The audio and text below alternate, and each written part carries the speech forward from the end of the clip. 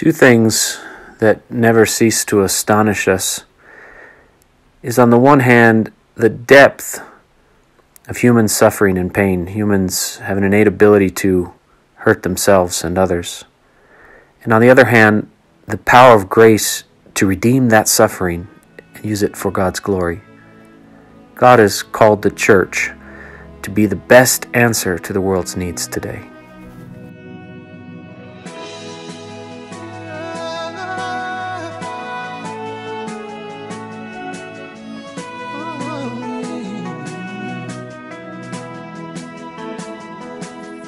You are great, yes, you are Holy One. Walked upon the sea, raised the dead.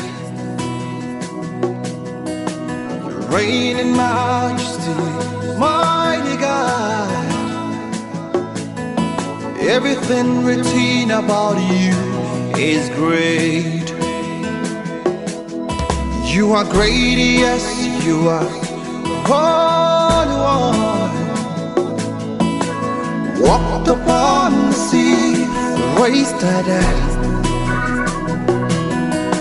You reign in majesty, mighty God. Everything written about you is great. You are great. You are great. You are great. You are great. You are great. Oh yeah. You are great. Say you are great. You are great. Say you are great. You are great. Everything, yeah. Everything written about you is great.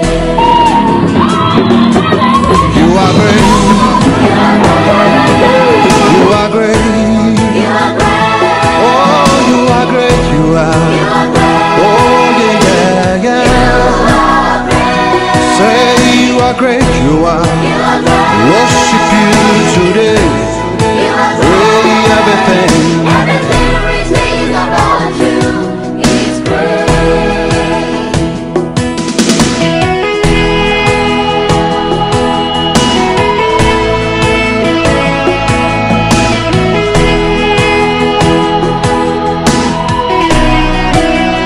Worship you today.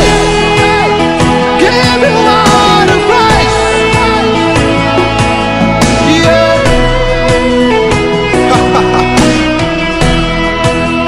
Mighty God. Worship you today. Give you all the praise. As we lift our hands to you, we place our in our hearts. Raise our voice to say, everything written about you is great. It's it can do.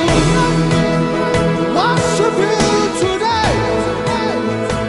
The challenge of missions is not that it's been tried and failed, but that it's been tried and found very difficult. The question is not, will it work, but when will we choose to accomplish it?